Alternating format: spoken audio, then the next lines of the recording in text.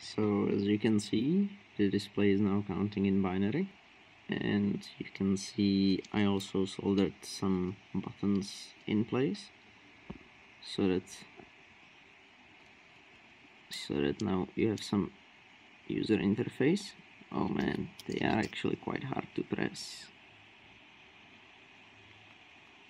I'm not sure if you can hear the clicking noise over my computer fans, but that's quite heavy spring in there.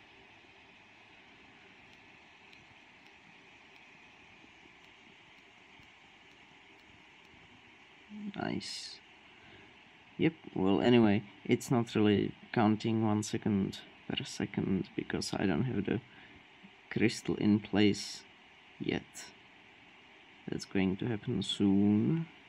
Crystal will go on top here, right next to the power cap. I'm not sure that's very good design. It's actually pretty bad design. You want to keep your power supplies close to power supplies and so that time is unaffected, but this is sort of like the decoupling cap for this chip. Anyway, yeah, I won't go through design of this board because it's not really that good board. The next iteration should fix some of these problems, but hey, I don't really work at high speeds unless you consider 1 MHz high speed, in which case yeah, nah. 1 MHz is sort of a minimum for microcontrollers.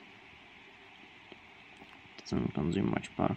Well, anyway, when I work on the software more, I'll post some updates. That's pretty much it for now, and yep, I will post another video when this is done. Be good.